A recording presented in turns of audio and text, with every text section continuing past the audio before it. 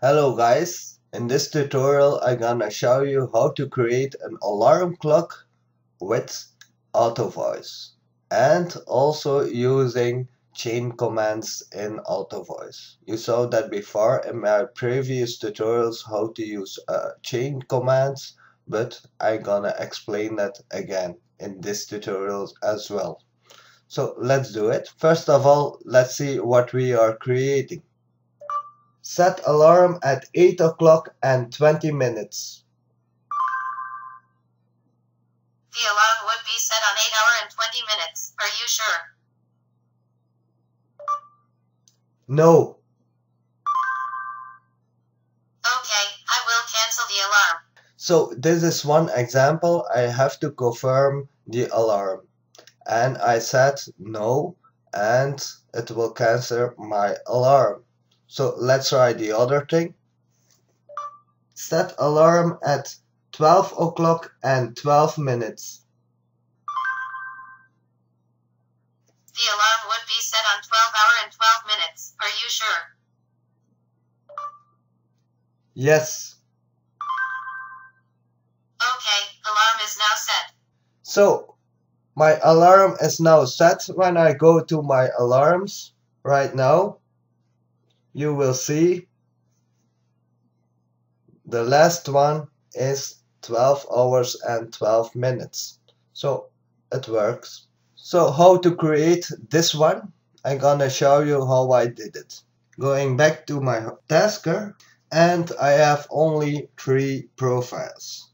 One is set the alarm, the second is set alarm no, and the last one is set alarm yes. So I'm using one action to trigger one thing and 2 other actions when I say yes or no. So it's depending on the first question, and then it will trigger one or the other one. So let's open that. Set alarm. Set alarm is triggered by Autovoice recognized. When we open that, we see here a lot of code and set alarm at alarm hour, o'clock, and alarm minutes and using regex. Let's open that, edit, and we see indeed even behavior is checked, is on, and we see here command filter would be set alarm at, then the variable alarm hour, o'clock, and the variable alarm minutes, and then minutes. Go back. Okay, that was our trigger. Now our task would be set alarm. So set alarm will say the alarm would be set at or on alarm hour, and alarm minute, minutes, and then we use a question, are you sure? Then the second one, I'm setting alarm hour to alarm hour, but with uppercase, because I want to use that variable inside another task as well. So we have to move this one to that, and same with the minutes, alarm minutes, we have to move that in alarm minutes with an uppercase. You will see later on where I use this. And then we use Autovoice recognize. When we click on that, we use just voice command without headset, voice command using last headset configuration. So when we click on that, we use here use if last. I have also the latest Autovoice, so maybe it's a little bit different on your phone. Let's go back. Okay, so we have our main actions for triggering the alarm. Now we have to put something else to check what we are saying. So before we go to the rest, let's go back. And let's go back to the Autovoice recognized event. Let's click on that, and edited, and we also see at the bottom command ID. Command ID is the command ID I will give to that trigger. So I'm using set alarm because that command ID, I'm gonna use that later on. So that's the command ID. Okay, I hope you understand this.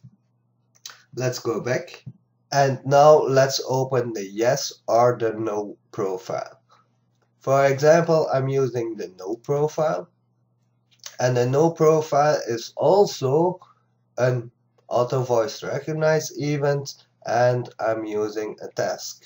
So when I click on that one, you will see some things, even behavior, last command no, and set alarm. So let's open that. So even behavior is on. The command would be command filter here.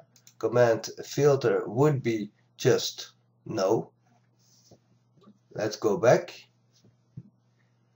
And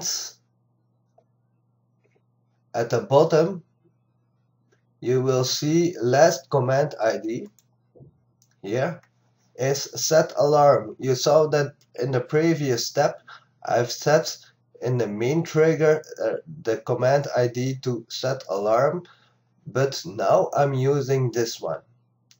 So what does it mean?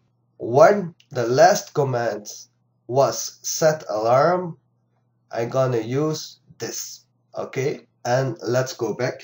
So I hope you understand that here I've set the Autovoice recognize to set alarm command ID.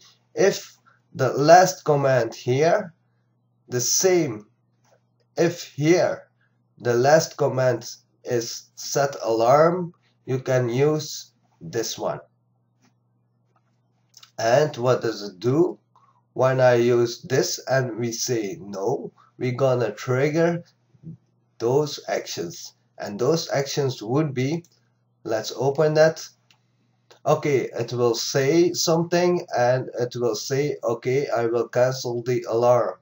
That's all. And also it would clear the variable alarm hour and alarm minutes. So remember, I set those before in the main action.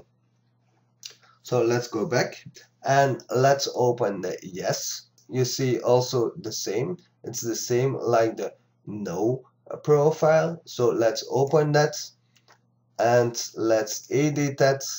And you will see here even behavior is on, like always. And then command filter would be yes. And when we go back, you will see here also last command ID is set alarm. Okay, that's all. And what does it do? It will trigger actions, and the task would be called set alarm English. Yes. Click on that and it will say, okay, the alarm is now set. That's all. And then we have set alarm. When we open that, normally when you use set alarm, you can change that in numbers. But when you click on the double arrows, you can use a variable. So I'm using the variable alarm hour in uppercase and alarm minutes. I've set those already in the main task.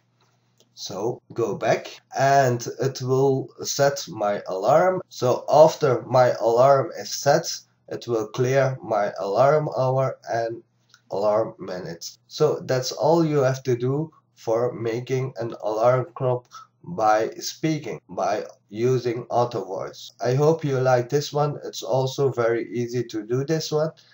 And if you have any comments, you can leave those on my Google page. And thank you very much. See ya.